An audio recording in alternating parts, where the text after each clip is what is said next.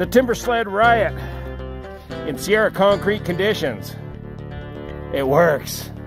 Inside the Blanco Lirio Global World Headquarters top secret Skunk Works hangar underneath the left wing of the mighty Luscombe is the latest top secret project, a 2020 Timbersled Riot kit attached to the 2019 KTM 300tpi bike. There's a great video. This is a technical video for those of you that are interested in making this conversion. I'll give you a couple of hints and tips that I've learned putting this conversion together. There's a great video already out there by Timbersled that shows the basics of how this is done. If you can change a wheel on your motorcycle, you can install this Timbersled kit and do this entire conversion on your own in about 3 hours.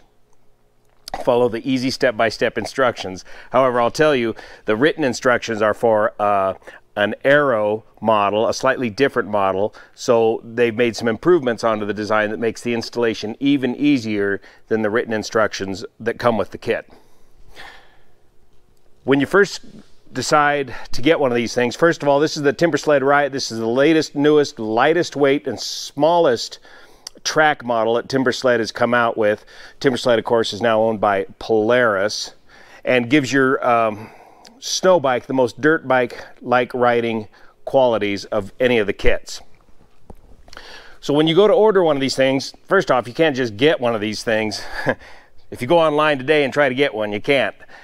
Polaris is squelching the inventory by going through a program called Snow Check, where you got to go at the beginning of the season, I guess around April or so, and get your name in the hat to get one of these kits in the springtime. I was only able to get this because there was one extra one left available up at the Polaris dealer in Reno, Nevada. A guy bought 3 of these and only picked up one, and I was able to pick up this extra one. The basic kit, this is the basic kit, $4,500. So when you get the kit, you got to make a couple decisions. Do you want the basic kit like this, or you don't want the LE, the limited edition, with the trick adjustable shocks down here on the back? And then once you make that decision, you got to decide, do you want to go with the fixed strut attachment or the shock strut attachment? And I'll show you that in a minute. And then you got to tell the dealer exactly which motorcycle you're going to adapt the kit to, and then you purchase the mounting kit. About $160 for the fixed strut mounting kit gets your $4,500 sled mounted to your dirt bike. A couple of things about that. On the mounting kit comes with a whole mess of bushings, and the mounting kit fitment instructions are found online. And as is usually the case, some of these bushing numbers have been superseded compared to the fitment instructions that you find online. But if you've got the right kit number for the correct model of bike and snow sled, the bushings that you need, you will find in this kit. The numbers may not match up, but you may have to fiddle around a little bit, and you can figure out real easily and quickly what are the correct bushings out of this kit for your installation.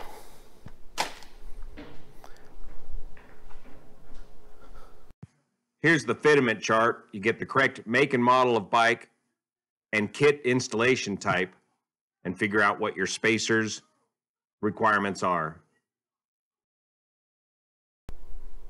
What I really enjoy about putting this kit together is it's a simple bolt-on installation. You remove your rear chain and your entire rear wheel, swing arm, and shock and rear brake assembly as one assembly. You remove your front wheel and front brake assembly, and in the case of the KTM, you'll want to take your odometer cable with you off of the bike. Then you can bolt on the rest of the kit. Now, what makes this new version of the kit, or these later versions of the kit, so appealing, besides the lower price point, is the no fuss, no muss brake attachment here. The kit now comes with a fully self-contained braking system, so you don't have to break open your brake lines and bleed your brakes and mess around with brake fluid when installing this kit. You simply remove the brakes off of your bike and install the brake that comes already hooked up with the kit. And of course, you're only going to get a rear brake because you only got a ski in the front, and so you're going to put that brake in the same location as where the front brake was. There's been a vast improvement on brakes on these kits, as these kits now have the brakes fully contained, fully sealed, keeping the snow out of these brakes, whereas in years past, these brakes tended not to be as effective, or you had to pump them up in order to get them to work. But now they got them dialed in. This is a pretty new sport, and it's just now becoming rather wildly popular. The recommended front sprocket is the same one I'm running, a 13-tooth front sprocket. You're going to adjust the chain tension to about a 1/2 inch to 1 inch of play. Right there. The chain is adjusted. Right here with this jam nut, moves the frame back. Of course, you got to loosen these 2 bolts here, and that allows you to move this frame back by adjusting the chain with this jam nut screw assembly right here. This is the fixed shock strut attachment that comes with this kit. This is about $400 or $500 less than having a full shock in this location, but I'm not planning on flying off of any mountaintops and catching huge air. This is just a beginner's rig for me. So I'll start with the fixed shock strut here. Mounts in the place of the original shock of the motorcycle. Bolts on down here with 2 bolts coming up from underneath here. The swing arm pivot bolt is your stock swing arm pivot bolt, torqued down to the stock specifications. And the bushings fit here and here and here and here, and adapt this kit to your motorcycle.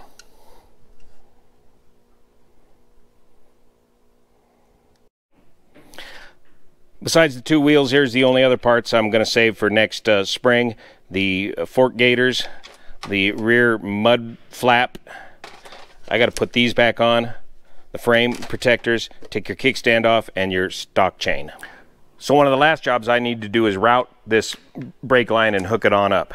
Get it out of the way of any hot exhaust. The front ski has a rubber bumper located down in here, allowing the ski a little bit of play. You want to properly torque that down to the required specs, and then get your bushings here and here for your motorcycle, and install the ski using these clamps and these bushings and the stock axle from the bike. The only thing that may need some modification or cutting is if you want to use your original gaiters or fork guards right here. You'll need to cut them out to make a notch for this assembly right here if you want to use your stock plastic fork guards. Here's a great handle so you can pull the thing around in the snow once you dump it. Don't forget to remove your kickstand. Don't try to put your foot down like when you're dirt biking in the snow. You're just going to fall right over if it's deep powdery snow. The track is nearly 1 foot wide. You got to balance it and keep it level. But once you're rolling, unlike a snow machine, a snowmobile, you're able to side hill like crazy on this machine.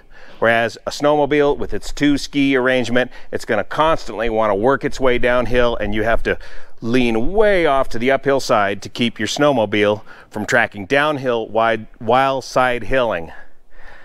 That is all different on a snow bike.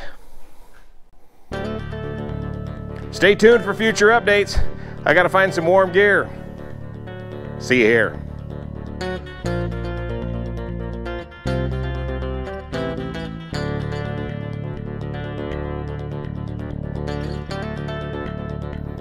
Well, it definitely works. The little 300 rips right along. In these Sierra concrete snow conditions, it's a lot of work. The bike handles like a dirt bike with a 12-inch ski in the front of it. The Sierra concrete type snow, wet snow,